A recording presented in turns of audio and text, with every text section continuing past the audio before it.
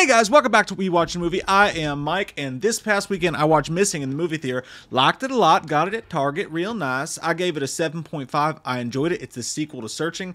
I put the quick review up on our TikTok, but it got me thinking. I wanted to get real deep in desktop horror films, and not just any desktop horror thriller films, but the truly legit ones. You've got a whole bunch of cyber horror films. You've got Fear.com, Virtuosity. I know it's not a horror film, but I just love it. And tons of other internet horror, cyber, found footage movies, but I'm thinking about the pure ones, the ones that take place in almost at least their entirety on an actual desktop. And there are fewer movies in that subgenre than you would think. And these are going to be my top 10. So if you're looking for a couple movies like Searching or Missing, which will be included in this list as well, like Unfriended, which will be included in this list as well, and as well as maybe some other ones you haven't heard of, stay tuned. Have a soda pop, hang out, and let's get nasty together.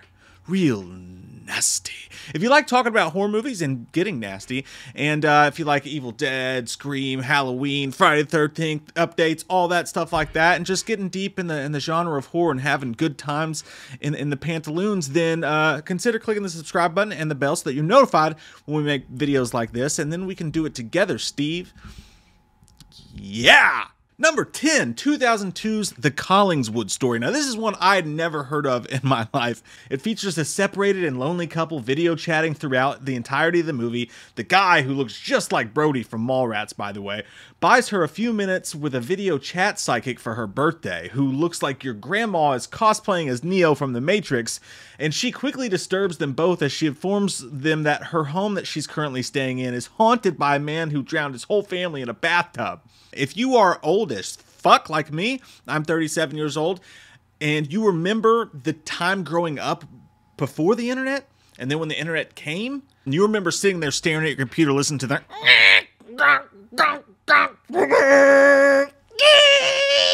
But, oh God, I think I just died. Those were good times, man. They were terrible times. I remember being so excited just to get mail. It's like, you've got mail. I'm like, oh my God, what is it? I can't wait. It was a weird time to be alive. Age, sex, location. But anyways, yeah, if you remember that time, then The Collingswood Story will have some charm in it for you. It's a movie that feels a lot like The Blair Witch in that it's got tons and tons of creepy vibe and atmosphere and weird fuck shit going on. But in the end, it does give you the old cinematic blue balls because they don't have enough money to pay for an actually good climax. I guess in that same line, it'd be like paying for sex and the hooker was really good about talking about sex, but when you looked at her pimp's menu, the only option you could afford was having her kick you in the nuts and call you Steven. Gator don't play no shit. You feel me?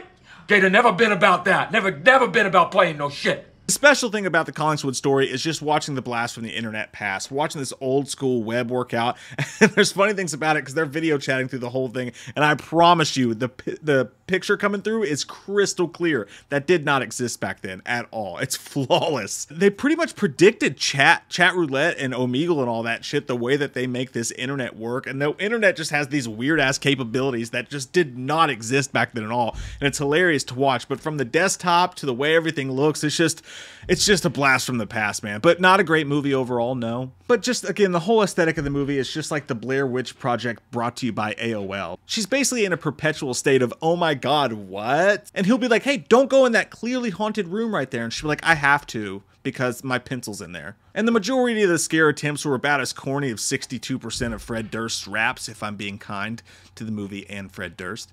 So that's number 10. Number 9 is Ratter. I watched this one way back in the day when I was still working my desk job and I was filming in the middle of the night when nobody was in the building. Hey guys, Mike here with We Watched a Movie, and there's a gnarly storm going on outside, so if you hear thunder, I didn't shit my pants. I just watched a movie called Ratter. What it is, it's basically this really attractive girl, which you'll find is a theme in these movies. When you've got a movie that's based solely on a desktop. Hey girl, you hungry?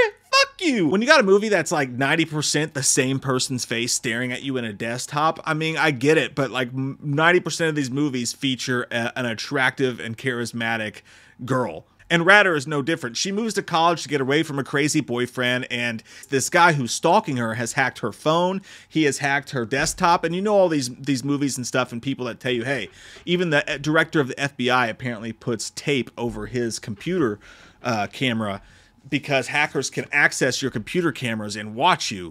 He's accessed everything to be able to watch her, and you don't know who this person is the entire movie, but you're watching the stalker slowly and slowly get more ballsy, if you will, and start doing more and more shit to the point where he's sneaking in her house and like watching her sleep to laying next to her while she's sleeping, and you just know that this is going to culminate in something awful. And then at the very end of the movie happens, and it leaves you kind of shook. You're like, oh god, that felt real, and I did not enjoy it. And what the fuck happened, Greg? Ratter kind of gave me the willies, and Ashley Benson was great in it. The only problem with Ratter is not a lot going on. You really got to work for that payoff, all right? The gift is the journey.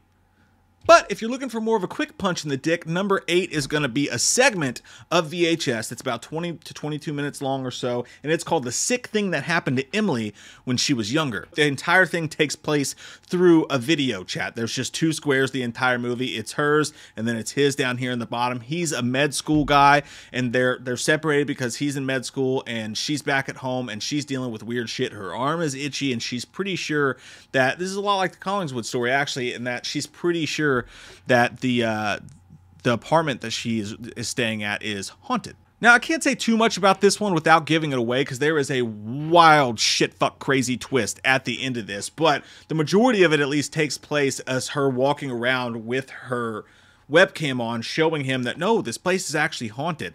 And her boyfriend, who's a total doucher, just completely unexcited or unmoved by anything. At one point, and this was a great scene, this fucking thing comes out, and it's like a little kid or whatever, and comes up and runs on camera, and they show it, you see it, runs on the camera, grabs the door, and slams it back. And it scares the shit out of you. And it comes quick, and she's talking, all of a sudden this little fucker's like, tiptoe through the tulips, grabs the fucking door and slams it, and you're going, oh no!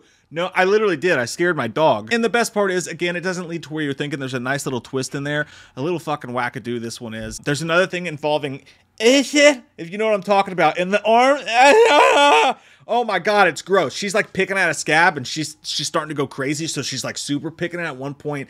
And we've all had something that we've picked at that we weren't supposed to pick at, you know what I mean? Like whether it be a pimple or like whatever, so you get the psyche behind it, and it makes it even more fucked up because there's a giant goddamn hole in her arm, and she's just like, oh, and you're just watching it happen, and there's no warning. She's like, hey, look at this thing, and you're like, what the fuck? Number 7 is going to be The Den. I'd never heard of this one either, and it's pretty damn good. This chat roulette or Omegle version of desktop horror features Elizabeth, played by Melanie Papalia, who acquires a grant to do a study for her college degree to spend weeks chatting with people on one of these sites and tracking how many meaningful discussions she can have and what she's learning from doing it.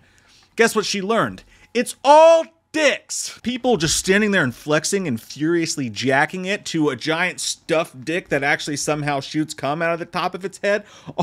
All the way down to these 2 teenagers asking to see her boobies. It's all about dicks.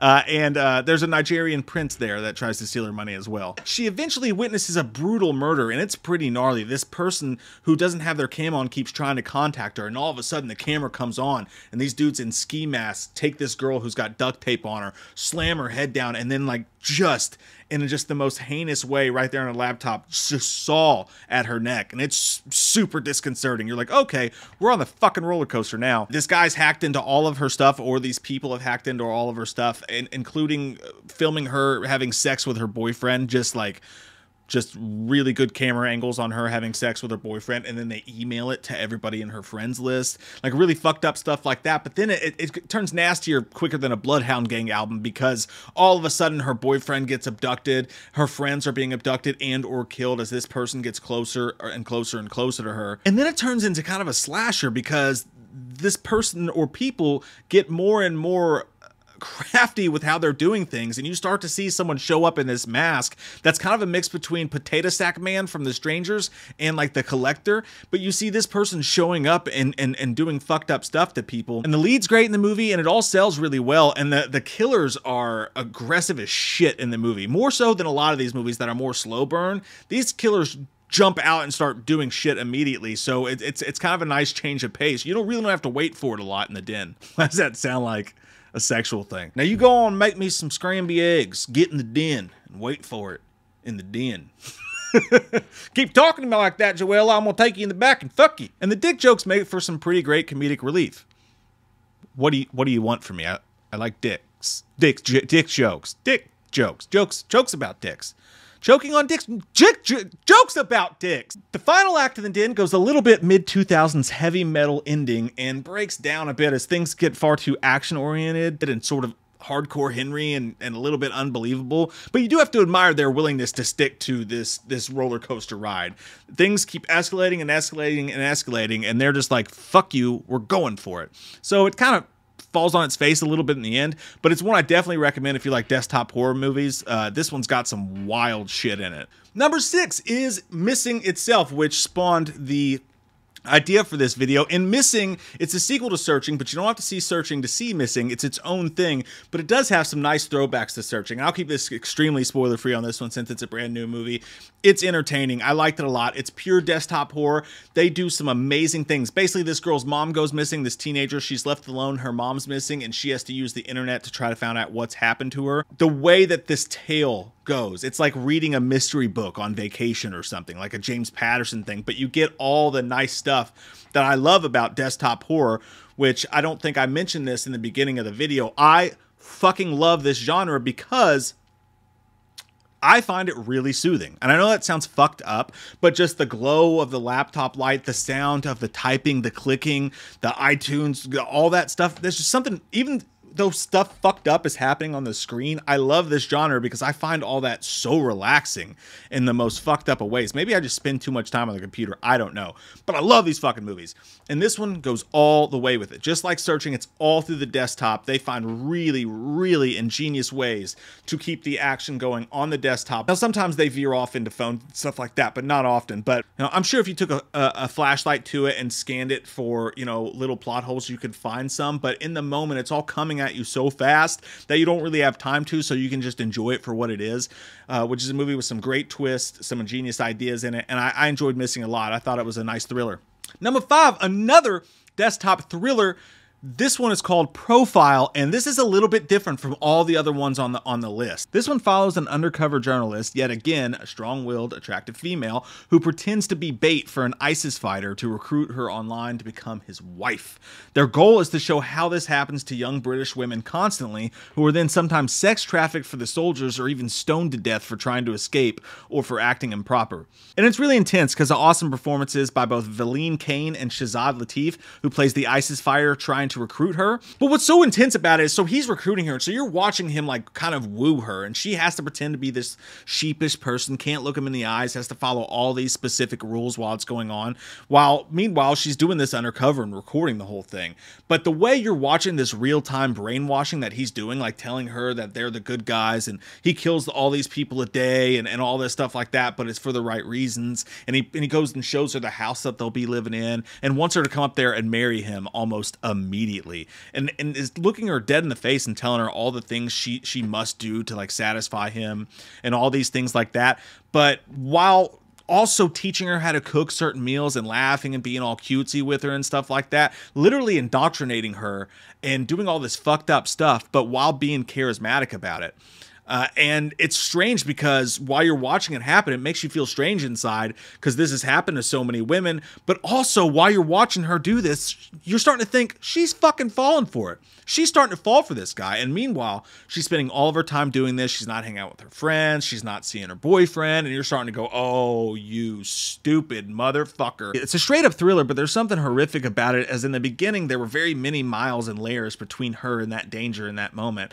But they kept getting thinner and thinner. And the closer he got to discovering who she was, where she was, and how much his whole shtick was wearing on her. And it's frustrating because sometimes you want to jump through the camera and smack some sense into these characters who are being bafflingly fucking stupid. But it's definitely a pulse pounder, edge of your seat, really makes you think about some things. Number 4, Host. Host is one that came out during the pandemic, and it's so weird because some of these movies that were all about people video chatting and stuff like that did not come out during the pandemic, but Host was the perfect movie for the perfect time. This was the dawn of Zoom. Everybody was doing this, and this movie, most of you guys know it, it took everybody by storm. Perfect running time for a film like this at just over an hour long. It's a fucking ride, man. These friends get together and they get this online psychic to do a seance, and they're making fun of it, and they're playing games. But you don't play games with the fucking dead, and you don't build homes on top of Indian burial grounds. These are things you learn as a horror fan. But this group of people gets terrorized by this thing, and it feels almost more found footage than it does desktop horror, because it's just literally Zoom. I mean, it's so simple, it's quick to the point, no faking, and it all just happens right there. So it doesn't have some of the luster that I love in these desktop horror films with all the click-clacking and shit like that, but it makes up for that with the fucking scares that are in this thing, man. Because once you hit the go button on this thing, the jump scares and the fucked up does not stop. Like Pringles. I'd like to thank Pringles, by the way, for sponsoring this video. I'm just kidding. But no, really, it is. It's as addictive as Lay's potato chips. And just an amazing fucking ride of a horror movie. Number 3 for me is going to be Unfriended Dark Web. And there's going to be a lot of people who are like, wait, you put that above movies like Host? And look, I love 9 out of the 10 movies on this list. I really do. I just love this subgenre. And I get it. Unfriended, much like its predecessor, at least in my opinion, was unfairly demonized as being a gimmick horror film. But like my YouTube career of just cursing at a microphone and drinking, as family members sometimes call it, is more than meets the eye. It follows ex-All-American Rejects member and app creator Matthias, who lifts a lost and found laptop from a cyber cafe that he works at. He uses a laptop during curiously pre-COVID online game night with his friends, and they all quickly find out that the computer was used by a member of the dark web who kidnaps young girls and films himself murdering them in the most heinous ways possible.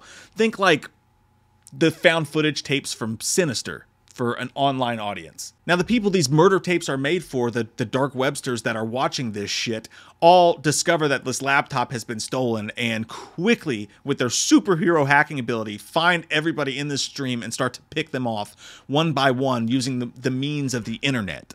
And one of the coolest things about the movie is the ways that they come up to get these people dead are fucking fascinating, including, if you've seen it, I won't spoil it particularly, but the doxing kill where they take control of the audio and use the shotgun clip, that blew me away. That was actually freaky, like deep down, because it felt so legit, like it could actually happen. I mean, for me, between Unfriended and Dark Web, it's very hard to choose, because Unfriended, which we will talk about, is more of a paranormal type thing mixed in with the desktop horror. Dark Web is something that could really happen. So if like Unfriended is like Halloween or Friday the 13th, then Unfriended Dark Web is like Scream, in that it could really happen and it's based on human stuff that happens. Now, sometimes in the worst parts of the movie, they do stuff that nobody actually has the ability to do, that it kind of gets a little bit corny with a couple of kills and things that happen. It's weird how, like, you'll see a glitch happen on the screen and someone gets pushed off of a building. You're like, wait, did they just fucking teleport via computer? I know it's not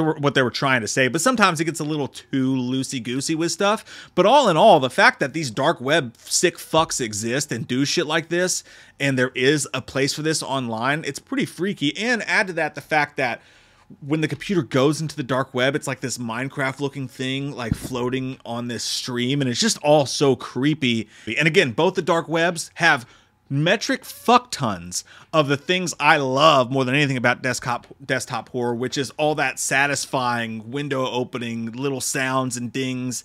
You know, one of the things about these movies being more, I guess, commercial, that works to their benefit, is that they have all the fixins when it comes to that shit, and they're just really well-oiled machines. Even if they do have a little bit of that bubblegum nature to them, they also have a pretty fucking sinister side to them. So if you haven't seen them in a while, I recommend rechecking out both the Unfriended movies. But number 3 is Unfriended Dark Web. Number 2 for me is Searching. This one goes right back to the thriller genre. I actually watched this for the first time just recently, and I really enjoyed the shit out of it, man. The acting in it's really good. It's got some of the best acting for sure in this subgenre of movies. And John Cho was just fucking awesome, man. As a dad who lost his wife, this movie had me crying in like the first 20 minutes of it. So did Missing, by the way. It got me a couple times. But he loses his wife, and a girl loses her mom, and they're just trying to figure out life as they go. And then she goes missing, and he's like trying to track her down, but he has to use like what he knows deep down about his daughter to find her, but they've been kind of estranged lately, so it's really uncomfortable and awkward, and just it's kind of heart-wrenching, but it's also thrilling. Really great twists in it all the way up into the end. You think it's over, it may not be over, but yeah, Searching is a great dad-daughter movie. It's a great thriller, and it's got all the desktop fixins once again, just like the Unfriended films do. It's really well made. Number 1, we've talked about it already when we talked about Dark Web, but it's Unfriended. I struggled with my top 5 in this list. You could rearrange it any ways you want to. This is just what I was feeling on this day, honestly. But I went with Unfriended just because it was the very first one of these that really I saw. When it comes to, again, the full desktop horror movie experience. It's got the horror, it's got all the desktop stuff. Now, what's refreshing about it is while this group of friends seems to be like your typical high school kind of cool kids, there's something refreshing about how authentic they all seem. While they're all sort of douchey in their own ways, they feel real. They feel like their relationships are real. And there's something weird about high school horror that when they make the characters feel real, when horror and trauma and stuff like that happens to kids at that age, it just hits you in a different way. It just feels darker. I don't know why, but it just does. Now, Unfriended has some wild, gimmicky, Blumhousey type horror stuff in it, for sure. The blender scene, I mean, come on, that thing would have a kill switch. There's no way that would fucking work. But then again, we're also talking about a ghost who's fucking killing kids through a computer. So, but even my old ass couldn't help getting caught up in these high school kids' drama too while it's all happening. Because the ghost starts to fuck with them, and it plays this game called Never Have I Ever, and it makes them like tell their deepest, darkest secrets, and then you find out how they've all fucked each other over this whole time, and you're like, oh man, holy shit, I can't believe Greg fucking did that. And a trigger warning for anybody who's ever been cheated on, because this one's a fucking doozy for that poor bastard. So Unfriended may be made for the Friday night Blumhouse pop horror crowd, but this does give it the advantage of being one of the more polished films of the subgenre. It also carries with it an underrated mean streak and a sinister side, and it's kind of the cruel intentions of this subgenre. So there it is, my friends. That is my top 10 true thriller/horror desktop films. What I mean by pure true ones is they actually take place through a desktop. At least overall, the majority of them are play out on a desktop, of which there's not very many. There is a couple more that didn't make this list for me, but hopefully I gave you guys a couple of recommendations if you're into desktop horror, if you watched Missing this week and want something like that to watch, or have seen Unfriended, or want to go back and watch those movies again. Hopefully I gave you a little bit of a little feathery butt tickle to go and do that. I hope so. And if I did, and if you enjoyed this, please click like on the video, because that helps a lot. And I enjoyed watching these films and researching this to do this video with you all. I enjoy talking movies about this with you all, so please give me your thoughts in the comments down below. And I just love your all's fucking faces. I hope you guys have an amazing week. What'd you think about this list? How would you rank your favorite cyber horror movies, or, excuse me, desktop horror movies? And who knows, maybe next time we'll take a deep dive into the cyber horror subgenre as well. Love your fucking faces. I hope you guys have an amazing day. Don't fuck with people on the internet. Halloween never ends, suck my fucking dick, and I don't really care what Blumhouse fucking says. Put him in a box, or suck a fucking cock. You can say he's dead, but we all know he's not, yeah.